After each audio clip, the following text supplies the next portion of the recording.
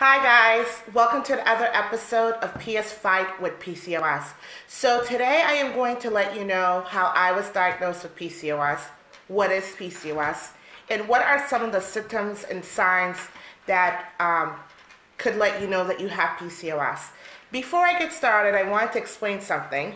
I had went ahead and I typed up some questions, some answers that I have given out to my family and friends throughout the year because they don't really know what PCOS is.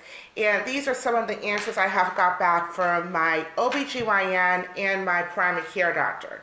So before I start this video, I just want to let you guys know that I am not a nurse, I'm not a doctor, I do not have any medical background. This is specifically my own diagnosis. These are my symptoms off of my body. I'm not advising you to take anything. I'm not advising you to do any type of thing if you do have PCOS. Always check with your provider before you do anything. So, which is going to bring us to what is PCOS. Now, PCOS is an end chemical balance in your hormones.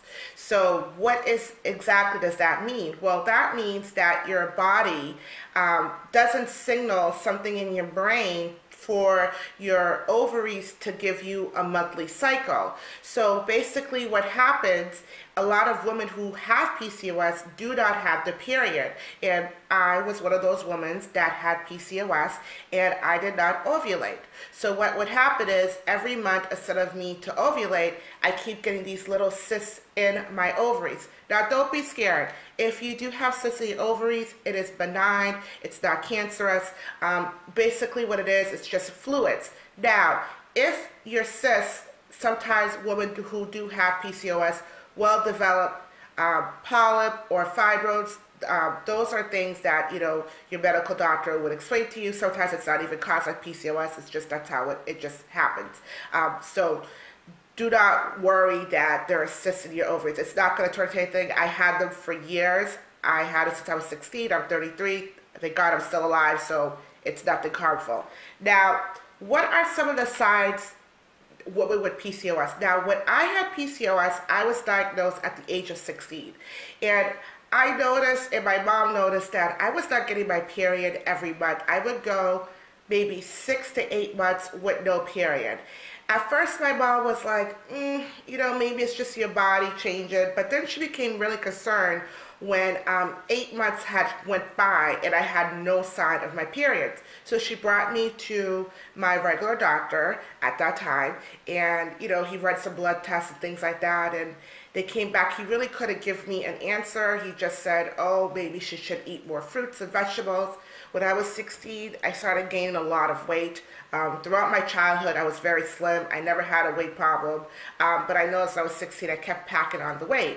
So when I was about 18, I finally started OBGYN doctor, and I told her with the no periods, and, you know, she noticed the black patches around my face, excessive hair growth. She did an ultrasound and she found a lot of cysts in my ovaries, and she told me I had PCOS. At that time, I had no clue what PCOS was. I'm like, what is this? I was, you know, I was scared, and then I was nervous. I didn't know what it was. My OBGYN doctor just told me this is what I have. She didn't give me any other explanation on how I could manage it or how I could cure it. She just told me I have this, just eat more vegetables and fruits and I should be fine. Now, as I got older, I noticed I gained more weight. I noticed that excessive hair became even more excessive. I would go to the beauty shop, I would shave, and my hair would grow back in another week or so, and it would be more excessive than before. I noticed I started to have a lot of acne problems when I was younger, and I was depressed. I had mood swings, and it was just very hard.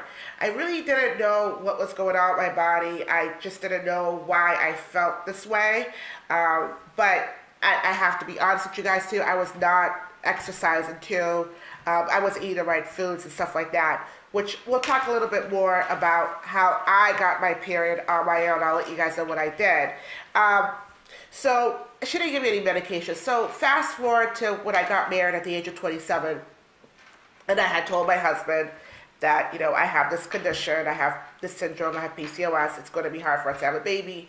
He's like, you know what, God will help us. If it's in His work, we will have this child normally. If we can't have it normally, then we will do whatever it takes. We'll do IVF. If that doesn't work, then, it's expensive, but then the last choice would be for us to adopt. So we already had our whole life planned. We had everything planned out. We had everything that we were going to do if it didn't happen.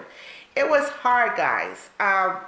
In order for you to become pregnant with PCOS, you need to ovulate. Now, there are women who have PCOS. They're able to get their period, they're able to ovulate, and then they get pregnant.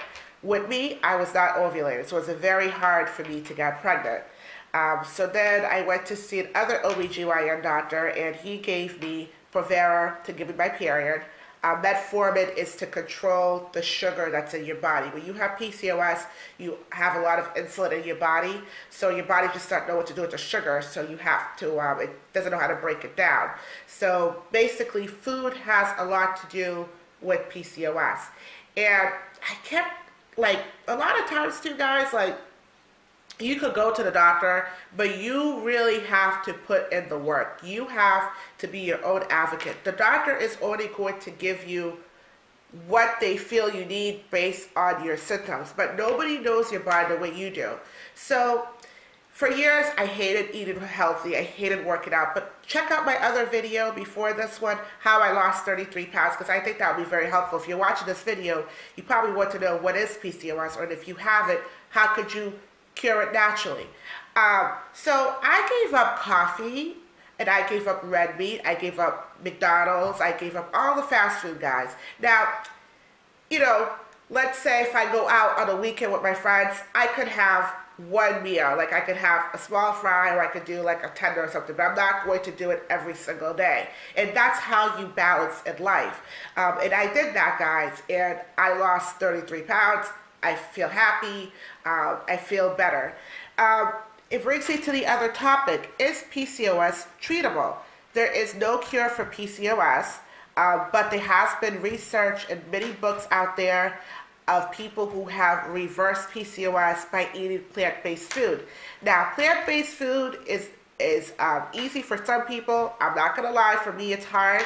But what my husband and I have done, okay, so how I manage my PCOS, I exercise, I diet, I don't eat red meat, I don't eat fast food, and if I do eat, if you're going out with your friends to a restaurant, if you really want a burger, now I don't eat red meat, but if you're someone who is following, maybe you have a few diets to follow online, maybe you like the diet that I've been on, maybe you want to try that. If you're really craving a burger, I would suggest you to go to a restaurant. Don't go to a fast food chain restaurant. Go to an actual restaurant and have an actual gourmet burger, because they're going to give you 100%, and I'm not saying the other restaurants don't, but I'm going to tell you it's going to be much better for you, because the meat is going to be more natural. It's not going to be frozen, and it's going to be grilled correctly, and they're going to give you more fresh vegetables, okay? So that's the only small suggestion I would give to you if you're someone who is craving a burger, you're on a diet, but you want to have one meal, one little cheat meal on the weekend, so you go out with friends, so you can certainly do that. I don't have tea, I don't have alcohol, I don't have donuts, I don't have large candy bars. I do, however, have chocolate peanuts. I do, however, have small little chocolate candies, and I only have 4 about a day. I can't have alcohol or coffee or tea anyways, because the alcohol is going to raise up my blood sugar, my high blood pressure. The caffeine will raise up my high blood pressure. So those are things that I do not play with. Having high blood pressure is a very serious disease. If it's not treatable, it could lead to a stroke, it could lead to a heart attack, it could lead to a lot of things. So I do not mess with that. I follow that one to a T. Let's see. What have I eaten to manage my PCOS? Now, to manage PCOS, here's the thing that's a little bit tricky with PCOS. Now, a lot of us who have PCOS, we do have a lot of insulin resistance in our body. Some of us do, some of us don't. So fruits do have a lot of sugar, but fruits has a natural sugar. I try to have maybe 2 fruits a day. Some people, there's some videos I watch of people going vegan. They do large bowls of fruits, like large bowls of yogurt, and they add all these fruits in it. Now, those people, they don't have the condition that I have. So I really can't eat a large bowl of fruit because that is just going to put too much sugar into my body, which is not going to be good. Chicken, I try not to eat a lot of dark meat. Now, dark meat is really good. I'm not gonna lie, grilled chicken or not, it's really good with the dark meat. But they try to tell not to eat too much dark meat. Salmon, wild salmon, haddock fish are the fishes that I have. You could do rice. Now, there are some people who do like broccoli rice. Now, I'm just gonna stick to my white jasmine rice. That's what I like to eat. My background's Haitian descent. That's what I've been growing up on. Instead of doing 3 cups like I used to do, I do 1 cup of rice. And I don't have rice every day. I might have it like maybe once a week or something like that. Potatoes are good. I eat potatoes, but potatoes could rise up my high blood pressure, so I try not to have it too much. I talk about the mini candy bars, granola bars, vegetables. Now, my favorite vegetable is broccoli and spinach. And I will be doing a grocery haul to show you guys some of the foods I get and why I got them. I love spinach. I put it in my smoothies in the morning. I always have a side of spinach every night for dinner. I'm gonna put a little bit of butter. It's good for you. I really love it. Water. I drink a lot of water, excessive water. And the good thing too about the job that I work at a small doctor's office. They do have free bottled water, so I usually have about 4. And sometimes I work a 6 or 8 hour shift. If I work an 8-hour shift, I'll have 5 bottles of water. If I work a 6-hour shift, it's usually about 4. We just talked about this, but I'll go back on it again. Eating out. Now that could be hard for some people. And I try to tell people I'm not on a diet, I'm on a lifestyle change. And because when you say diet is a temporary fix. So if you're on a diet, you might have a goal to lose, let's say in 6 months, you want to lose 100 pounds. Because of that diet, you will lose 100 pounds. Diet are only temporary fix. So basically, if for 6 months you gave up, let's say you decided not to eat any meat at all, you decided to go vegan.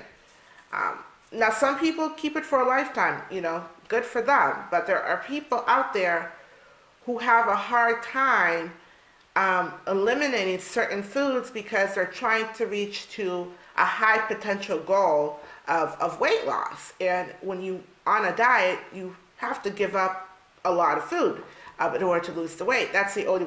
I was able to lose the weight because I gave up red meat. I gave up coffee. I mean, it's not a lot of weight because I was 265. Now I'm down to 228 pounds. I still have a long way to go. I believe I will be happy at 180 pounds because that's the weight I can manage. But now, in order for me to lose additional 30 or 50 pounds, I need to step it up by going to the gym 3 days a week. Maybe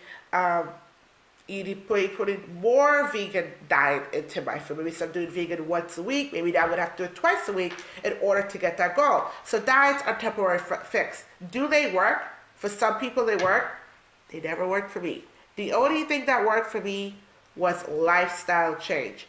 Lifestyle change is basically something that I am going to do for the rest of my life. Something I can maintain. Now, I did a lifestyle change in the morning. And I think this is everybody's breakfast: bacon, eggs, toast, iced coffee or chocolate milk, a pancake or a chocolate chip muffin. Now, I said, because this has helped me, because I have really bad sinus too. This had helped me with my sinus. It has helped me a lot. I said I am going to have a green smoothie. I do have a video too on my daily green smoothie, but I have changed it, so I will do another one in a couple of days, and I'll put that up. I have that every morning. That is something I could do. And I've been doing it for the last 2 weeks, no problem. I don't have any cravings for bacon or for eggs or toast. I have that and I'm fine. Lifestyle change is basically you taking an oath, something that you could do forever. It's not something that you're just going to do for 4 months to lose a couple of pounds and then go back to the way you were and gain all the pounds. No. Lifestyle change is something that you could keep and maintain. So that's what I've done. Now, throughout the years, people have asked me, like, is it depressing, the fact that it's hard for me to have a child? Yes, it is depressing. I'm not going to sit here and tell you guys that I don't cry at nighttime, that I didn't get angry. But what I did, guys, and I'm not trying to preach religion on you, I pray God every night. And I have, learned to forgive people. And I'm more nicer to people. I was always a nice person, but I have a different type of therapy now where I get up in the morning, I read Psalm 23, and I've forgiven everyone that has hurt me in my past. And I don't get angry if a friend or a relative is having a baby. I'm happy for them. In the past, I would be happy for them, and I would go home and cry my face out, and I would be so jealous and envious that they were able to have a kid with no problem, and I was able to have a kid. Now, I'm sharing this with you because I feel like there are a lot of people out there who has this condition, and they just don't know where to go. I mean, you might be someone who probably, I don't know who you are as watch this video, but you could be someone who is maybe in the high 300s or high, like me. Maybe you weigh 228 pounds, maybe you're 265, and you went in for IVF treatment and they told you they can't help you because of your weight. It's hard, it's depressing, because thank goodness I don't have a thyroid problem, but there are people who have thyroid problems, and that can make it very hard. If you have a thyroid problem and you have PCOS, it's very hard to lose the weight with those two conditions combined. A lot of times the doctors would suggest weight loss surgery. Now, I don't like to do any type of surgery unless it's something that's necessary. I feel like I could lose the weight. Now, it's hard. And I was there too, guys. I mean, I started IVF, and I will do a story because it's a long story. But I was there too, where they didn't want to help me because of my weight. They told me come back when I'm 50 pounds lighter. It's not fair. All those things really got me into like a dark spiral.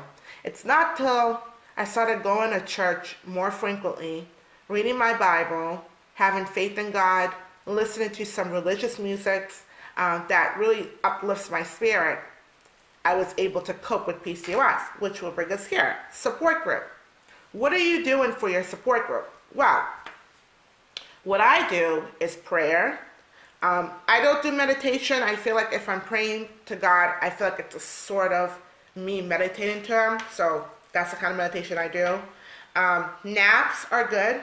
Now, I don't like to take naps throughout the day, because if I take a nap in the day, it's going to be very hard for me to go to bed at nighttime. Art. Maybe you could paint. Maybe you could do art night with your girlfriends or family relatives. Those are really good ways to deal and cope with infertility. Movies. Movies bring out joy, laughter. It brings out a lot of emotions in people. So that's a good way to cope with PCOS. I don't know about you, but sometimes I'll just drive to the mall if I feel like it's too much, like I can't handle it. I go to the mall, I observe other people who are shopping. I go around the stores. I don't have to have a lot of cash. I just window shop, and I feel good. I usually come out with 2 or 3 bags, but I always do that. Going out with your friends. I try at least once a week, maybe pick up a phone, call a girlfriend, maybe meet a friend somewhere for dinner or for movies or shopping. Once a week I try to do that, and that does help you with the stress. Joy rides. You don't have to have a destination. Take your car, drive to the next town, drive an hour away, 2 hours away, who knows? Just keep driving. You don't need to have a destination to go somewhere. Joy rides, you listen to your music in your car, you relax, you feel good. So those are the things, those are the type of support groups I got. Now, there are a lot of support groups online, but I wanted to create this YouTube. And as you guys can see if you're watching my YouTube channel, I did start off as an Amazon and eBay seller. I did that for before I went on YouTube, I did that for over like 3 years. I took a step back from that because my health was declining. And I will go into a little bit more story. I mean, I had high blood pressure, and the PCOS and depression really got to me. So I kind of had like not a nervous breakdown, but kind of like a mental body breakdown. So my body broke down. So with Amazon and eBay, I felt like I wasn't really enjoying life anymore. My life only became of going to the Goodwills early Saturday morning, going to Salvation Army store all day, coming home upstairs in my office for 6 to 9 hours, just like taking pictures of items and back and forth with customers buying things. I mean, I didn't make a lot of money, but I felt like my husband's here and I have friends. Why am I locking myself in an office for 6 to 9 hours a day? I mean, there will be some Saturdays when it was beautiful outside, and all I wanted to do was go into a store for 3 or 4 hours, just dig to trash, come home when it's like 80, 90 degrees outside, go upstairs. I'm like, I stopped it. I didn't give up. I just feel like it's not for me. I do have a lot of inventory. I'm going to do a huge yard sale throughout the summer and get rid of everything. And I really want to focus on my health, and I want to focus on this channel. So that's why I'm doing PS Fight with PCOS. I changed it. So if you were a subscriber and you love my eBay stuff and my Amazon stuff, I do apologize. Maybe once in a blue moon, I might throw a few things there for eBay, but I probably might put them more. If you follow me on Instagram, I might put them on Instagram, but I'm not really going to be talking about Amazon, eBay. I do apologize, but I still have shopping hauls. If you like seeing those, Dollar Tree hauls, I do have one coming up in March. So I just wanted to give out a quick little thing if you're someone who was an old member. Let's see. Medical help. Do not think about your condition that, it's the end. Because a lot of times when you think about PCOS, like, oh, it's over for me, or it's never going to happen, don't think about that. Because the more you think about it, the worse it becomes. And that's what happened to me. I kept thinking about it, and it just got really, really bad. The more I thought about it, the more angry I became, the more depressed I became. So another thing, too, with PCOS is doing yearly checkups. Now, a lot of insurance for OBGYN would tell people to get a checkup every 2 to 3 years. For myself, because I have PCOS, I want to see my OBGYN every year. I don't want to wait every 2 to 3 years to see her. I want to do one every year, just in case, So that's what I do. Now, people have asked me throughout the years, does PCOS hurt? And I said, no, PCOS is painless. It could go many years undetected. And the only reason why a provider or OBGYN doctor might know that you have PCOS is if you have no periods, excessive hair growth. And what I mean by, it's my mom calling me, she always checks on me throughout the day, which is really nice of her. Like I said before, PCOS is very painless. It could go many years without being detected. So you need to ask your doctor if you think you have PCOS. And usually those little, before they do like an ultrasound and check your ovaries and stuff, they will ask you the big threes. One is, do you have your monthly period? Excessive hair growth, patchy skin. And excessive hair growth is not like you're gonna get like a lot of hair on your face. It's basically like if you shave, like if you pulled your hair out, like, you went to the salon or you do it yourself, and it grows back a week later more than what it was before, that's excessive hair growth.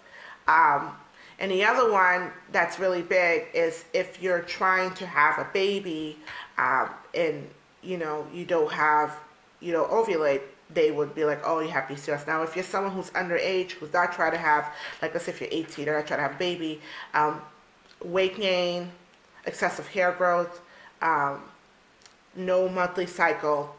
And then when you tell them you have those conditions, they will do an ultrasound, and only then they could really check your ovaries. And then if they see a lot of cysts in them that are with fluid sacs, then you have PCOS. PCOS is not a deadly, it's not going to kill you. But if it does go untreated, it could lead to other diseases and stuff in your body.